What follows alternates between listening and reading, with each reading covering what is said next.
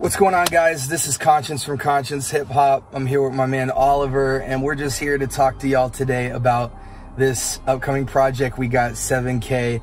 We wanted to just sit and chop it up with you guys about the project, a little bit of backstory, and just get you guys ready for this super epic project that we've worked really hard on. Tell the people what's up, man. What up, what up? It's your boy, Breath of Air, live. Now, as you can see, we are hot boxing in this car. We ain't lighting up no weed, but it is Arizona pancake, egg on the concrete, spanking hot out here. And we're in the whip due to weather conditions. It was too windy to do the interview out there. So we're still gonna do the content anyway. Everything ain't gonna be all peachy and upscale, but we still wanna get the content to y'all, so just rock with us for a little bit. But so let's go ahead and get into these questions. We don't wanna make it too long, man. So those of you who don't know, this is the first collab project that Oliver and I have done. So just tell the people, first tell them how we met, and then how the project came about. Man, how we met. We met almost like, what was it, like almost 3-4 years ago? It was a long time, I know that. It's been a while. It was at the Roosevelt Community Church. They had a hip hop like service where we did like lyrics over songs, and then that's where I met it was you. gospel through rap at Roosevelt. Yeah, that's what it was. They picked several dudes to get together and to write, or to just share verses that they had done that were kind of Bible, gospel centric. And they picked a bunch of dudes to do a collaborative set on the gospel through rap. And do you remember exactly how our first conversation? Oh man, how can I forget? Okay. It was you guys were talking about music, you guys' albums outside of the event. And then I think it was you or somebody else mentioned Sin is Deep, and I was like, Sin is Deep? Yeah. Hold on. And that actually was inside because we were waiting to test equipment, I believe, for the set. And you're right, we had been congregating outside and whatnot, but then we were in the seating area. Sin is Deep was a project I had did, and then you were sitting kind of a row or two up, and you looked over here like, yo, is that you? And I was like, yeah, which is crazy to me because I hadn't heard anybody who knew of the more underground projects that I had done at the time. So he almost even stunned me because, like, when he was like, "Did you do Sin is Deep?" I'm like, "Oh no, did I do Sin is Deep?" But yeah, so that sparked a conversation there. We started talking about stuff. I didn't even know who Oliver was at the time because I didn't even know him through churchy functions, and he found out later he lived quite far from me. But yeah, man, so that sparked that. Ever since then, I found out he did the memes. He had the meme game on lock. We were just really, I mean, from Jump Street, we've been really similar as far as like our passion for the gospel, not trying to hold anything back, going hard for the kingdom, building up dudes, being studied up in the word, built up in truth. You're on the apologetics tip. And so we're around the same age. So it's been really easy, wouldn't you say, for us, for the chemistry. Absolutely. And you guys will notice that on this project as well. Now, do you recall how how this project came about? Man, so we were thinking about doing a collab tape for like a good while. Like, even just making music at all. Yeah, it was a good, man, I want to say almost like a year, low key. And we was just thinking about it for a while, and then I can't remember what I was doing, but I just was thinking about just the times that we live in, and then I was thinking about that verse in Kings, and it talks, it's God talking to, I believe I can't remember which prophet, but Elijah, and he was saying, Elijah was all sad and depressed, and God was like, don't even trip, I got 7,000 soldiers ready to go in these last days. So it was just like, man, we still in that type of vibe, you know, like it's just the way the church is going. And just not many people is really about that life. So we the 7K, we the last man standing. Yeah, and we'll break that down a little bit more, but we kind of always been on that tip of like, man, the world's going to hell. Like, pretty much. like just not shocked, but still shocked at the buffoonery that goes on in and outside the church. And just how music in general has always been moving towards, specifically with the church. I don't want to say towards not being filled with truth, but there's a lot of, especially in the younger culture, but even in the old head sector, no one's really exempt, but just there's this desire to want to reformat the gospel in a way that's not threatening to people. And in reality, when you know what the gospel is, it's extremely confrontational, because it challenges what people build their whole identity and lifeblood around, which is things themselves, other, you know, various idols. And so we've always been chopping up about just the depravity of the world, how thankful we are to be saved.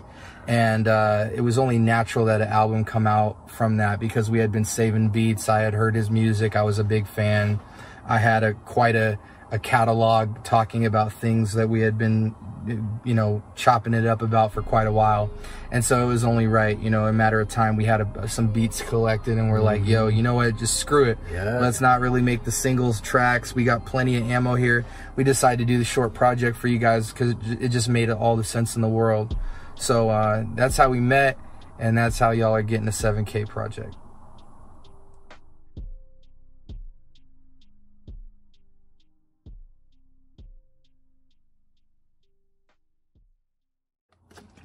So as Oliver, aka Verse, was kind of breaking down a little bit on the previous question,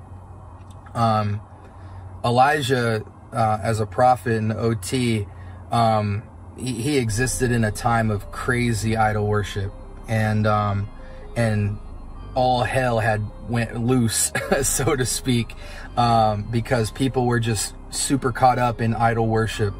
And so there's a classic scene where Elijah challenges the prophets of Baal, and the testing of God was put on display, where God basically you know, burnt up the I think they grabbed like some chain, some wood and buffalo or something, and he had challenged to see, okay, y'all make your gods disintegrate this stack right here. And after like a day or so, they started like self-mutilating and doing all this crazy stuff because their gods hadn't performed this miracle in front of the town. And when Elijah called upon God, not only was everything just consumed in fire, even down to the last drop of water. And so God was put on display there during this time where just extreme idol worshiping and just foolishness, people who were extremely hellbound. And so as he talked about when God said that there was a reserved 7,000 people still holding it firm, you know, worshiping God, acknowledging God for who he is and serving him. We just kind of felt like taking a concept of that, not as explicitly tied to the biblical passage, but just the concept of that the world is just going downhill in worship of idols. And somebody's got it. God's always in the business of using a narrow few to carry out his purposes and plans. And we kind of felt that we were a part, you know, we are a part of that, but just bringing that to light in an album of that, like, who's actually out here really pushing for the gospel? Who's not just doing stuff as a hobby, especially in the music scene, who's not just kind of lightly sprinkling the gospel on things that they're doing, but have a passion for communicating truth in a truthless world. Even in the church, a lot of guys just simply aren't equipped because their elders and their leadership have not set up an environment that invites the culture of all things God's word. And so what would it look like to create an album that communicated that truth in a really aggressive way, as opposed to a lot of the light stuff we have constantly been hearing and have been hearing evolve at scale like crazy. So with that being said, what can people expect musically on the project? How would you describe the sonic palette of this project? Man, sonically, a lot of dope beats and a lot of Jesus bars. Like, that's how I've always been, just real upfront with it. Like, no, when you listen to the music, you're gonna know it's Christian hip hop. You're not going to be like, I wonder if this is Christian hip hop or is Yeah, and let's talk about that for a second, because, you know, I've talked to a lot of cats who have said that. I was even with my boy in Palm Springs the other couple of weeks ago or so, and, you know, he doesn't explicitly believe in Jesus Christ as the God over all and the only God, but he kind of takes in a lot of different studies, and he you know, and he had basically made the case of like, well, you know, Christian rap is much bigger than you guys have put it in an envelope to be, and at the end of the day, for me, it's like, who gets to define what Christian hip hop is? When you put the God banner over the music, my definition of Christian hip hop is simply music that emphasizes, points to, it has the aroma of all things God-centric, God-glorifying, God's truth, God's world, all with a lens that is God-centric and Bible-centric and mindful of God in all things. And so it doesn't have to be explicit, but even in the cases where it's not as explicit, the aroma, the pointing, the backdrop that you're painting should clearly communicate to people that you're concerned with the glory of God. Absolutely. And in a world that is doing all kinds of encouragement and enlightenment, truth type stuff, where they're borrowing the things of God and not putting God's name and glory on it, but putting something else on it, why would you not want to make that distinction? Why would you want to get thrown in the category of conscious music or positivity, or, you know what I mean? It waters down and lacks all things that are redemptive in the gospel, which is that Jesus is saving, and that's the only thing that matters. If you're lifeless without Christ, it don't matter how much truth you've consumed. You've consumed the significant truth that matters there. So yeah, you know, I would say the album's like dark. You know, for the most part, it's got a seriousness to it, a grit to it. It's in your face, it's confrontational, it's bumping your brim. The beats knock, we know that. They gotta slap. Always. You know, we've got some happy-esque glimpses in there, but overall, it's the world's going down, man. You know, it's an epic movie. We made it cinematic. We picked tracks that highlighted that vibe. And even though this is a shorter project, it's only 5 records, the way we've intro and outro and transition through the project, you know, it's about a 25 to 30 minute project of just pure epicness. It's just, it plays out like a short film, to be honest with you. And the visuals that we're trying to use to communicate that are I think, doing their job, and they will more so as it comes. Any other thoughts that you have on just the sonics of it that I left out? The beats slap, it's darker, truth heavy, God bars all day, confrontational. Man, am I missing anything? I think you hit it all on the head. You know, y'all know what time it is. It's time for Jesus. It is, man. It's super. And again, like, this isn't a knock on y'all who make something similar to this or just other, but we just feel there's a hole, man. We're just here to fill the gaps. And so we know what we're trying to go after on this project is something that we haven't heard much of. So that's something that you can be excited about. So we're excited for y'all to hear it.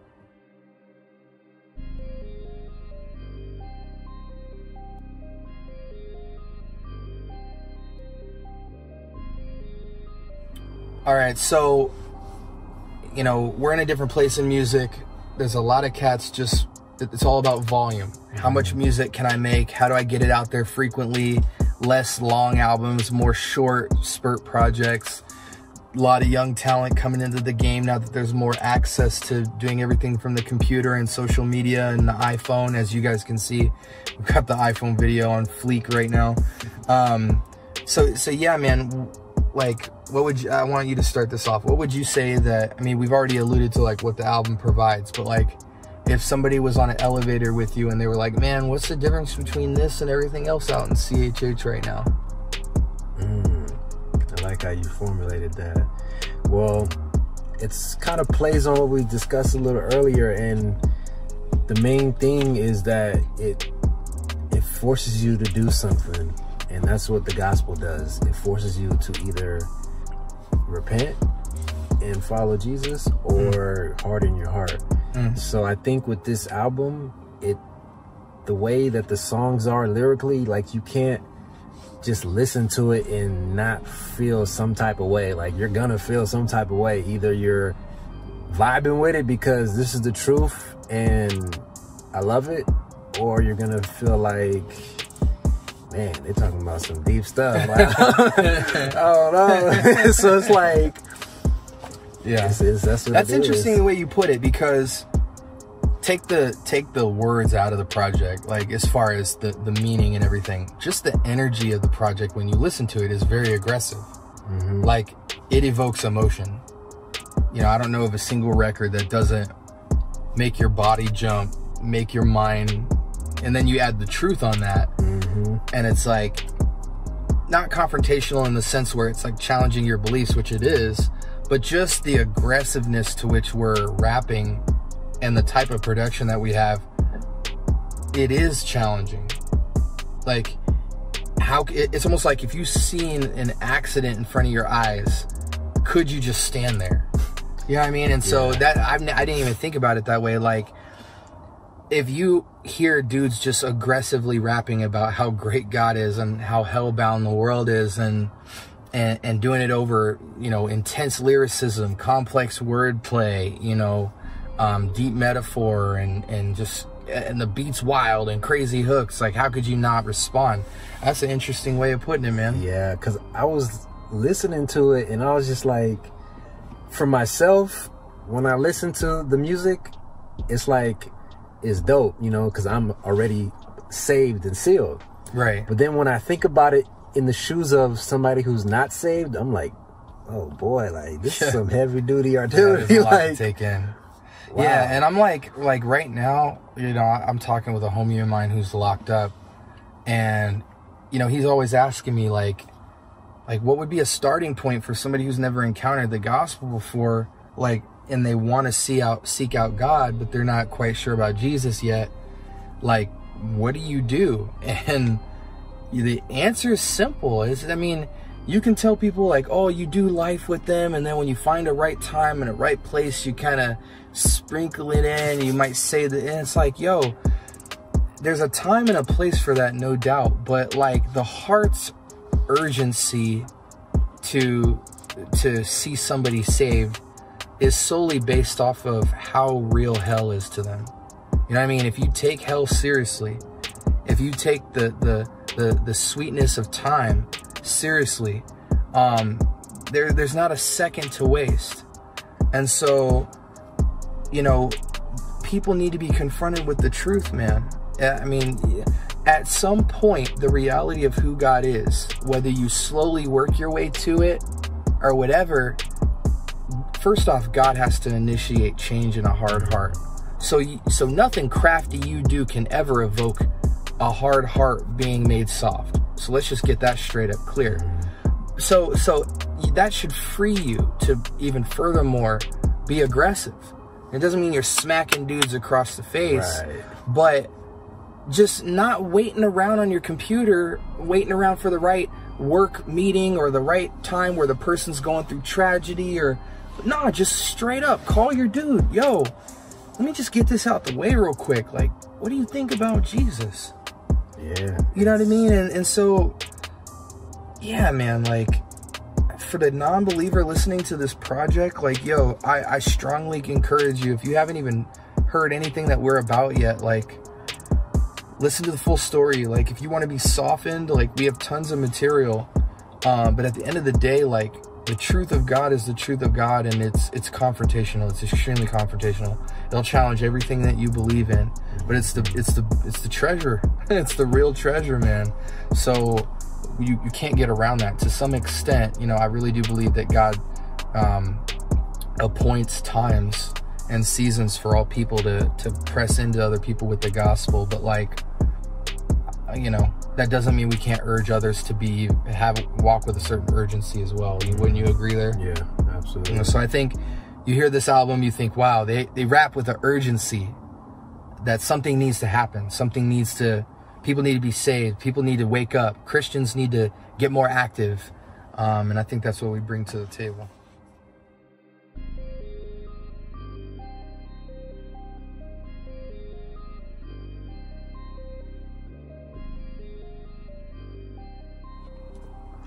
So as far as content goes, after this, man, Lord willing, I gotta say Lord willing, it's about to be live. I got me my microphone, laptop ready, so I'm trying to get this music out. I have a lot of stuff written. It's just, I didn't even know that. Yeah, a lot of stuff is written. I just, you know, waiting, getting better at the mixing and stuff like that, right? You know, Mike do all the mixing. He the mastermind behind that. So, you know, but yeah. So Lord willing, a lot of music to come. This project, really, I feel like it's a launching pad. And music, more memes, you know. I've been, you know, off the gram a little bit, been busy, but you're like a bear. You know, a bear will hibernate. Yeah. You come out swinging though. Yeah, so I got some things in the works, man. So yeah, be prepared. And hopefully we get a video to Fleet. Oh yeah, that's coming too, man. I'm working on it. It's coming. Yeah, it's coming. So a lot of y'all don't know, man, you know, the life of an independent is crazy because self-taught, self-made, so self-disciplined as well. So Oliver took on, you know, he's been doing the meme game for a while, but he's been kind of upping his game by taking on new video and animation endeavors and things like that. So a lot of y'all don't know that has to be your first music video for Crash Dummy. Yeah, that was the first thing I ever first. So that meme style of just quick transitions and effects and all that, like, he's familiar with it, but it was a whole new endeavor to make that video. And so y'all should definitely check that out if you haven't. The Crash Dummy music video is absolutely dope. I've got a couple of friends who've hit me up who've just been like, man, this was awesome. A couple people who are like, what is this? But that's expected, you know, just because it's hardcore. But yeah, man. So as far as what I got going on, as y'all know, my brand Conscience Hip Hop, you know, it's a video and photo vault of all things that I recommend and I enjoy. It's just, my whole page is surrounded by things that I am encouraged by and I like, and you guys can buy into that, you know, by just checking out my free content. And I always share, you know, a big part of my life is the gospel, so that's fused all through that thing. Christian art, Christian MCs, Christian, all things Christianity, Bible, scripture, talking through things, highlighting and showcasing different things going on in the world.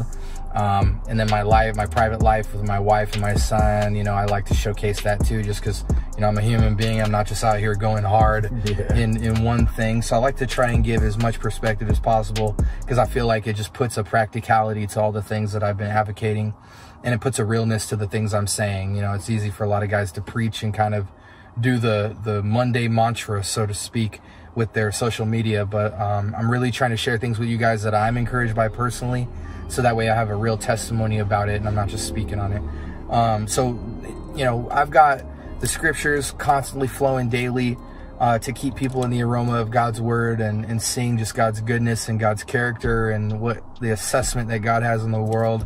I've got my music, I've got other local artists, I've got memes that he's doing that kill me, so I'm posting that too. And then life with my family. I got the merch line coming pretty soon. All the demos are done, so now I just got to roll out the first campaign of merch, as far as it'll be shirts and dad hats to start, but more announcements to come on that later. But yeah, as far as the 7K thing's going, we're going to try to highlight the bars by doing like lyric breakdowns. We've got this interview and a bunch of video content. I'd like to do some phone conversations of us just talking through some of the early stuff that brought these songs about. I'm going to show other people who have been listening to the album, which he don't know about. I'm going to show Kat's assessment of the project. and just dialogue, man. We just want to keep putting out content on this, and then having that pivot off into his meme stuff and other stuff he's passionate about, my albums and other stuff I got going on. And we just want to, this is a small blip on the radar of just this whole storyline of this year of stuff we want to do. So we're really appreciative of just the attention and the engagement. Yeah, for sure. We want to start conversations that get people trying to live with intention, with some intention and some seriousness about the glory of God, of being in all things, you know, whether we eat or drink. Yep, all to the glory of God. So we want to push that envelope musically, on the social media platform where you guys are just saturated with distracting content, some good, a lot bad. We want to just kind of be a voice out there for you guys to be refreshed in the gospel, encouraged, and just educated on the arts and different things going on. So with that being said, and we'll just kind of end here. Yeah, that's a good part to end. We'll switch here. All right. I just wanted to add one thing. The key word that you mentioned was the practicality. And I think a lot of Christians, they miss that practicality of life, and that's something that I really feel strongly about, you know, as I grow as a Christian. It's just like, you know, sometimes believers, they make things too extra, you know what I'm saying? And yeah, it becomes about the culture, about the perception, not the reality.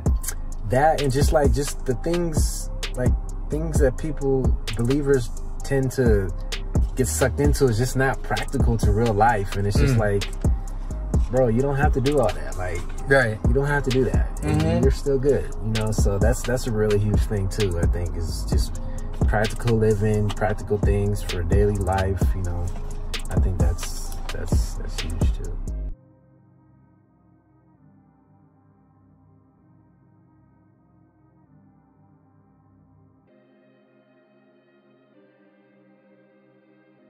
Well, a lot of y'all already know, but I go by Breath of Air Testimonies on Instagram. On Twitter, it's Breath of Air Test, because it can't all fit, but Breath of Air Test. Yeah. So I got it. All right. So you can find me by, you know, a brief search of Breath of Air Testimonies. Same thing on Facebook. And then my personal page on Facebook is Oliver. So yeah, that's how you can find me. Dope, man. Yeah, man, for the memes, the cool videos, apologetics, health and fitness. Yeah. He's got a wifey now, for all y'all who don't know, man. He's got that ring on tight. I see it.